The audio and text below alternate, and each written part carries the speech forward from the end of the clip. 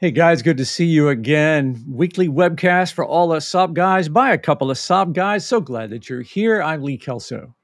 I'm Mark Romisher, and this week we have a guest from a company that's definitely helping keep our SAABs on the road, Orio. And That's right. go ahead. No, you're on it, Mark. You roll. We're going to be having Jeff Gorenflo here, who is a guest from Orio. Tell us more about that, Lee.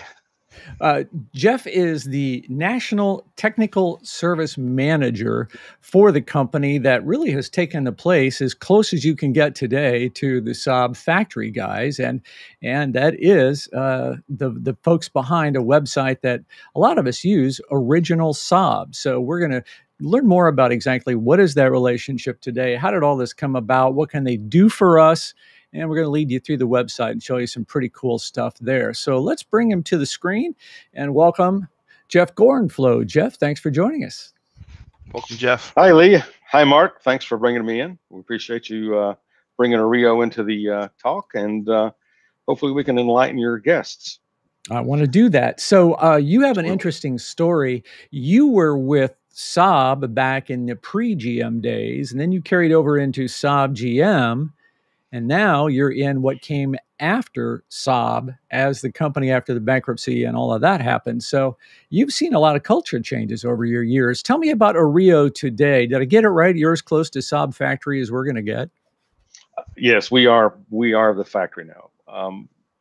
Basically, in the bankruptcy or post-bankruptcy era of GM after the breakup, and then the bankruptcy that we had. The car company was split up into a car company and a parts company. And we became the parts company. And I was very fortunate to actually move over to the same position, hence the technical manager still for North America, which I did for GM before that. So there's been at least a continuation on, especially with our stores that I manage that have, so we've had that relationship going now for, close to 15 years plus. But yeah, I started out as a technician in a little store in Knoxville, Tennessee, walked in carrying a toolbox, 1985, worked around actually in the early 90s, moved to Atlanta, which was the headquarters at the time.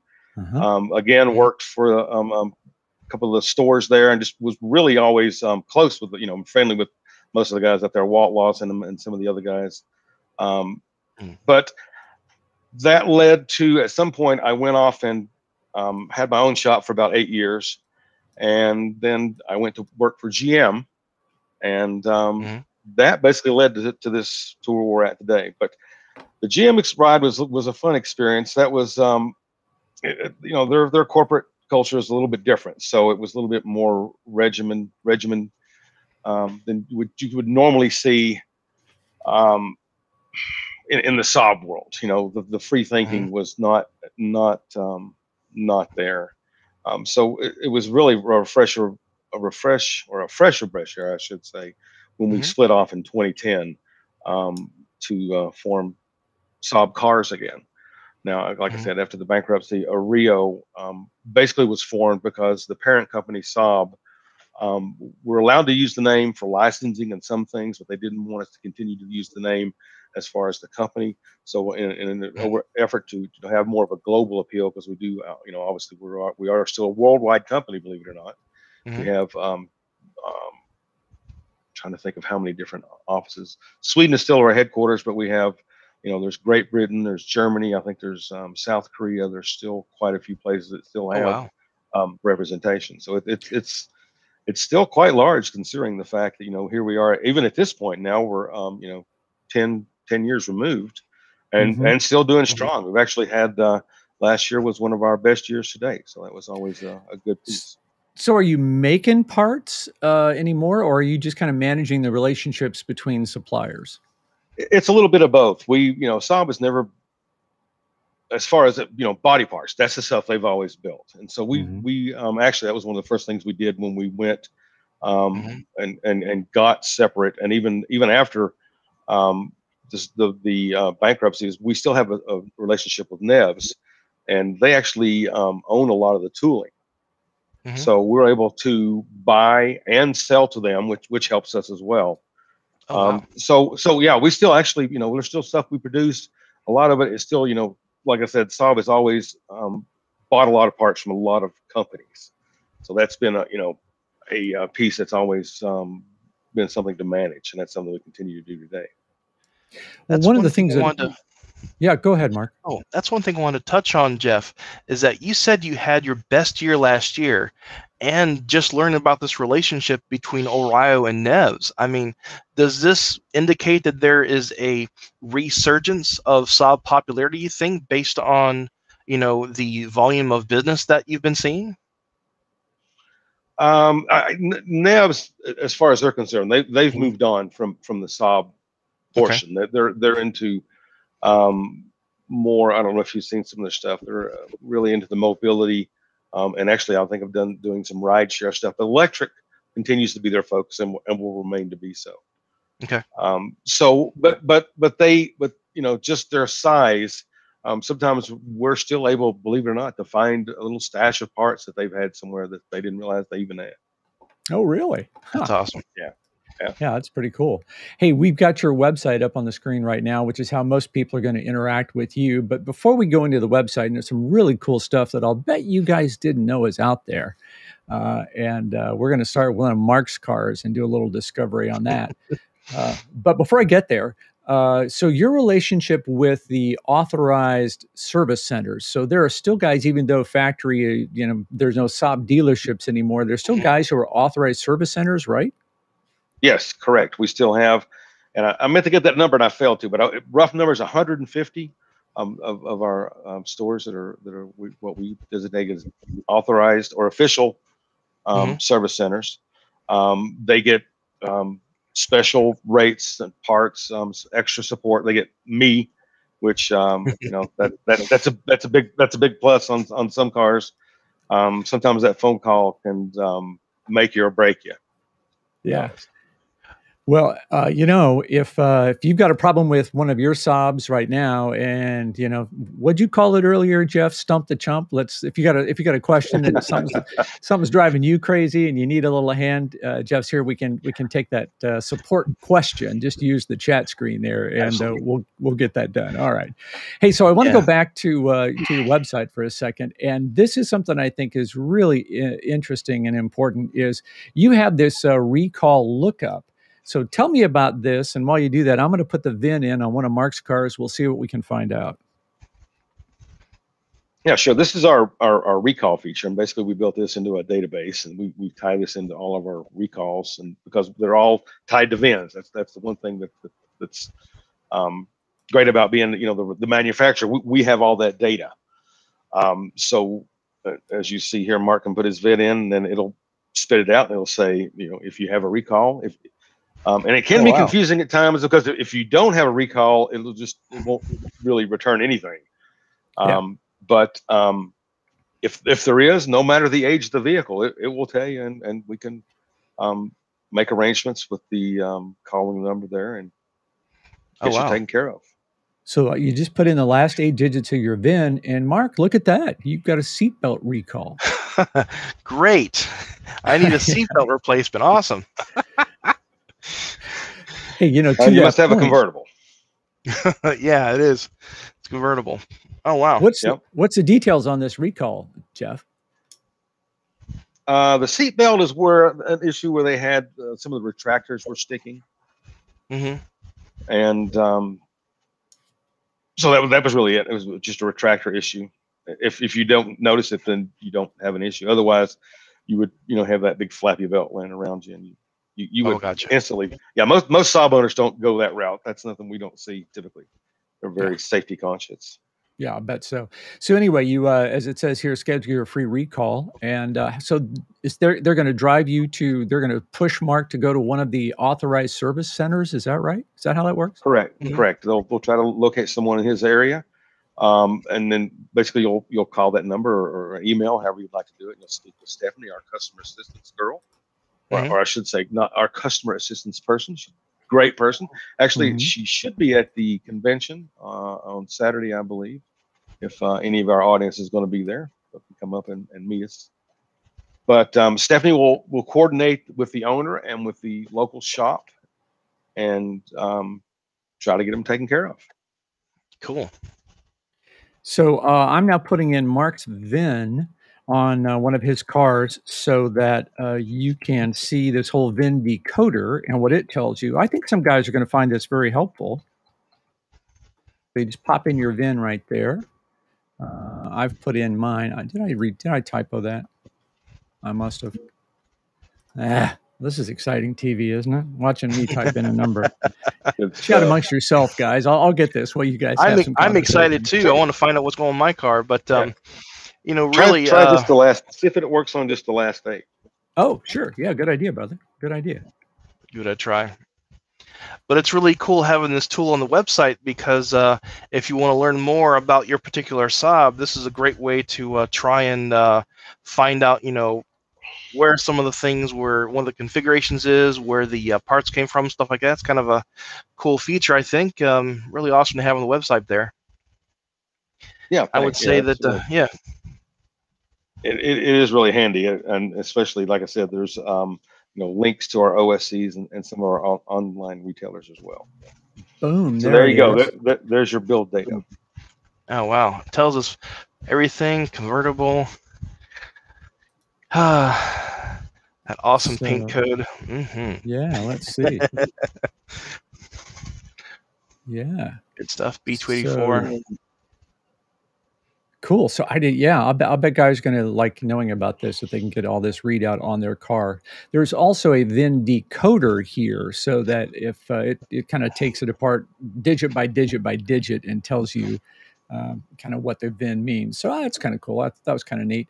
This, I think, is pretty interesting. There is the reference library, Jeff. I think this is very helpful. So I mean, if you want your driver's manual, you can go here and find that. All kinds of good information here. A paint code chart for the 97X. I mean, that's kind of specific.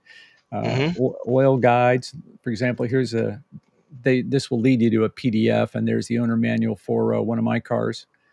So yeah, that's great. Download that, print that out, and you've got a factory owner's manual. That's pretty cool. I think that's a nice thing. That's good stuff.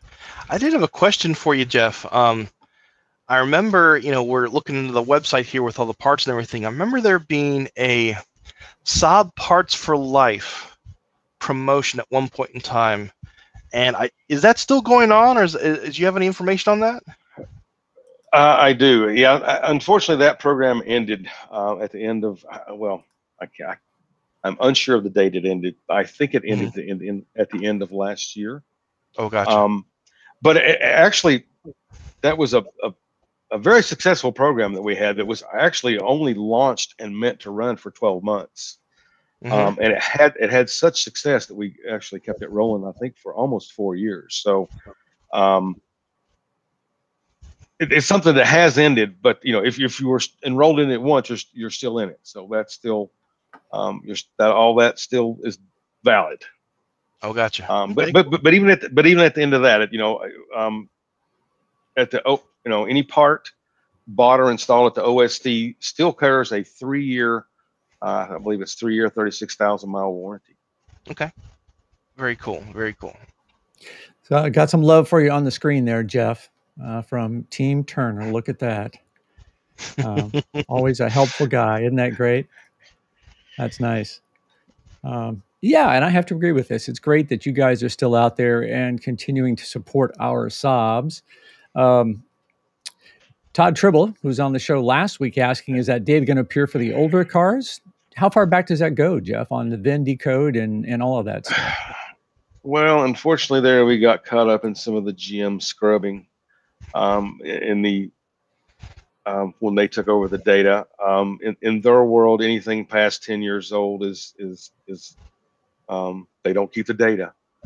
Oh, gotcha. So I actually happened to notice it during, I forget when, it was the mid 2000s, 2006, 7, somewhere in that range. One day all the information for my SPG's there, the next day it's gone. Oh, bummer.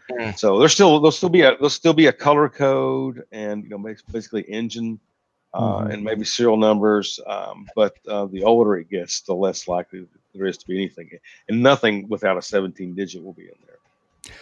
Okay, so, and your question here, Doug, is, yeah, this is a website. You can just go to saabparts.com, and everything I'm showing you here, you'll be able to find online there. There's one other thing that I think is kind of cool, in addition to just this, the original Saab. That thing was so slick. You know, I think I read somewhere, Jeff, I don't know, do you know this? Did this particular car have the lowest drag coefficient of any vehicle? Is that what I remember? To be honest, Lee, I'm not sure there. I think I read that somewhere. I know it's meant to be a cross section of an airplane wing. If you look at it, that's exactly what it represents. So yeah, it sure does. So anyway, this little feature is kind of nice. So you can create, you put in your VIN number, give it a nickname, some other information, and then you can start building your maintenance log right there on that site. Oop, I just blew it up. There it is. Here's the maintenance log. Let me get back to that. So I just entered. Now there's my commemorative edition. And so you can go in here and create a new entry and upload receipts, images, kind of the parts numbers. So you are building an online maintenance log for your car. That could be, you know, if you're like me, I'm not great at keeping all my receipts, but this might be a better way for me to do that. So I think this is pretty cool, Jeff. A nice little feature I'm not sure a lot of people knew about. Yeah, no, and actually, it's actually something that I utilize as well, because I'm horrible with receipts. They go into a large pile, and yeah, I've got a big box. Yeah. So you know, you are a Saab guy, you know, through and through. For years, you've been doing Saab stuff, and that includes some racing. Tell us about that experience. Yeah, in the early 90s, actually, we started racing. Actually, we started that with an 85 SPG, doing SSA, with showroom stock A in the SCCA, the Sports Car Club of America. We did a year of regional. I think we had, oh man, I want to say, I think we had one win in that car and a couple of thirds and maybe a fourth. And then we came back actually the next year and ran a 92 SPG. And in that car we had, that was in the national circuit. Unfortunately, I don't have a picture of that car here. The last picture I have of that car is not pretty, but and then we come back and ran a 92 and basically made the runoffs. We qualified, I think, third or fourth for the runoffs.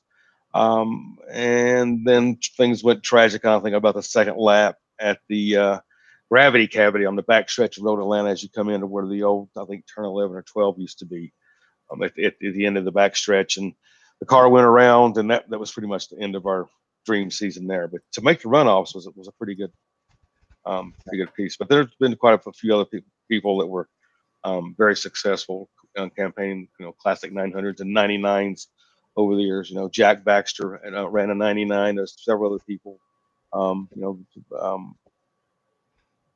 running the V4s in the Sonnettes, and Jack Lawrence and those guys. So so up on the screen right now is one of your cars, Jeff, at Talladega, where they did the long run, of course.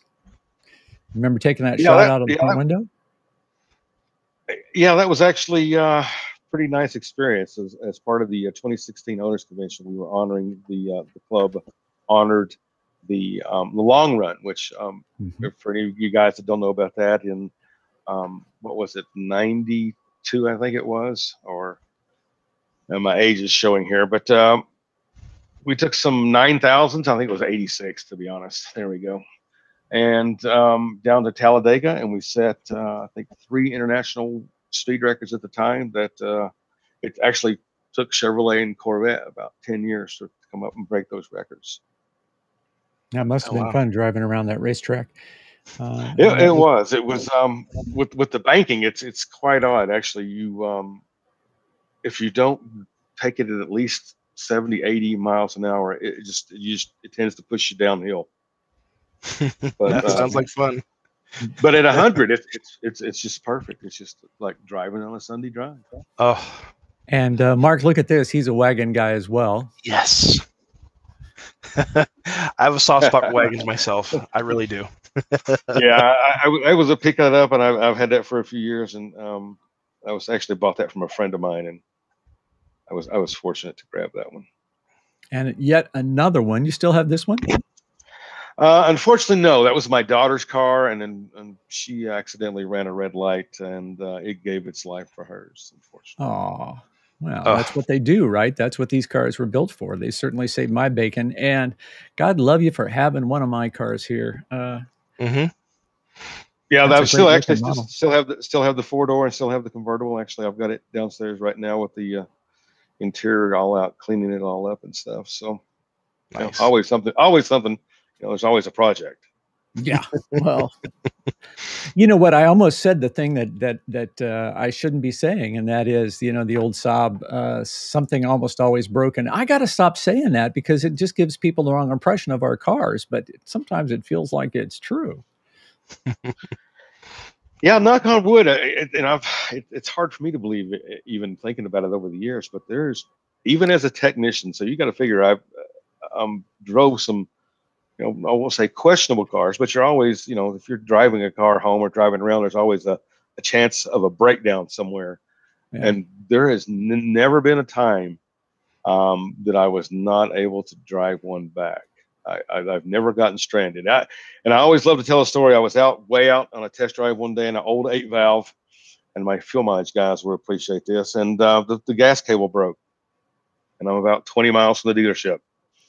So I pulled over on the side of the road and looked around, and there was a tab off a Coke can.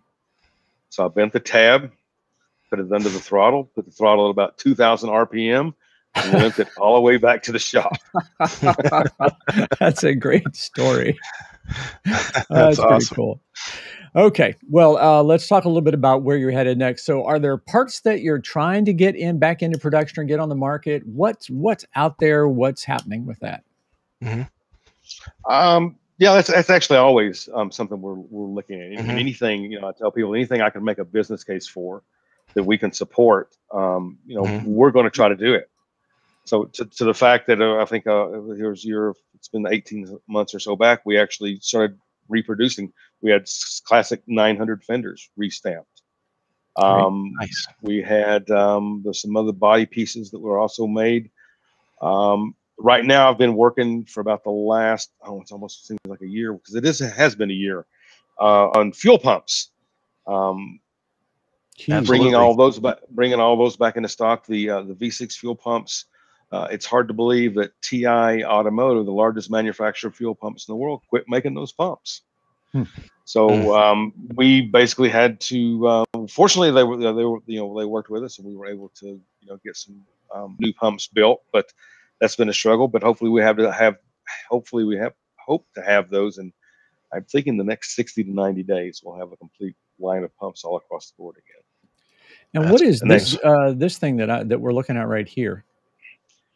That's actually something that I had put together for my wife's car, just because I know on the sports sedans, I've always looked at that control module bolted to the engine and just thought that just was never a good idea. Unfortunately, that was one of GM's great ideas because it saves money. You think about, and it's easy to do the math if you think about if the wiring harness is a foot or 2 foot or 3 foot shorter, you multiply that with the copper prices over, let's say 10 million cars. Yeah. There's a lot of money there. Sure. But this is something that I come up with that actually from Michelle's car, and I was talking with Tim, our CEO, about it one day, and he's like, "Oh, well, I should try one of those on my car." So I sent him the parts, and he liked it. And this is one of the parts I was kind of mentioning earlier that I kind of good-naturedly ribbed Tim about. But he's real good about testing this stuff for me, and he put this on his car, and he's like, this is a pretty good idea. Maybe we should try to market this. And so here we are. It's basically a heat and vibration reduction kit for the 03 through 11 9.3 4-cylinder sports sedans. And anybody that's ever seen one of those would understand, why having a control module bolted to an engine is just not a good idea. Yeah. Right. But the design parameter around this was that if the owner wanted to retain their factory cover, because SAAB owners are very particular about retaining the factory look, so it had to be something that still would look factory, There are some other kits that have like a plate, and I've seen some different ones with. There's even one actually that moves it out to the radiator, but you have to modify the wiring harness, and that's just a little bit beyond what the average consumer needs to be, attempting in their driveway, especially with the connectors that are in these cars. Mm-hmm. But going back to what I spoke to earlier, that there are different kits, and some of them come with a plate, and we thought about looking and actually looked at that, but looking at their tests and me running my test, I was achieving similar results. I see about a 50-degree reduction in surface temperature, which is equivalent to about what they were seeing. So, and without the added cost, it was 6 of one, half a dozen of the other. You're really not ever going to be able to reduce the heat soak that you're going to get in that area. The plate would reject some of it, but it's still not going to do anything short of encompassing it or moving it out of that area. You're really not ever going to do much for the heat soak. Gotcha. Well, so that's great to see. So you engineered a solution there. Way to go, brother. I don't know that I particularly did it. I mean, the idea, I had kind of seen the idea out there and just went something what I thought was as simple as possible. Always the best. Hey, sometimes it works best. Sometimes it does. So we're going to see you. Mark and I are both going to be at SOC. You're going to be up at SOC. Tell us what Orio is going to be doing there. Yeah, what we're doing was similar. I don't know if any of you, our audience was at SAABs of Carlisle. That's another big event we attend every year. But we'll have a booth. We'll be telling people, like you were just showing there earlier, about our website and how to get registered and some of the resources that they have there. The reference library being one of the very underutilized reference pieces that we have. I'll just be honest. There's a lot of information, and we add stuff daily. There could be stuff there tomorrow that's not there today. Okay. Well, I can say this: it won't happen tomorrow because I'm off tomorrow. Congratulations. Yes, but we'll have a stand similar to this with my wife and myself will probably be there. Tim Colbeck will also be there. I know he's getting over some. He had just had some surgery, but he's pledged to come up and hang out with us. So it'll be a good time. He always likes to commiserate with the owners. Well, that's great. So we're going to look forward to seeing you, and looking forward to seeing everybody up at the SAAB Owners Convention in Albany, New York, real soon. Jeff, thanks. Great to have you here. What a good resource for all of us SAAB guys. I hope lots of people learned something tonight. We'll drop by the site. Again, it's saabparts.com. I got that right, correct? saabparts.com? Yep, that's correct. Awesome. Okay, that's great. So I hope we'll see you up there in New York.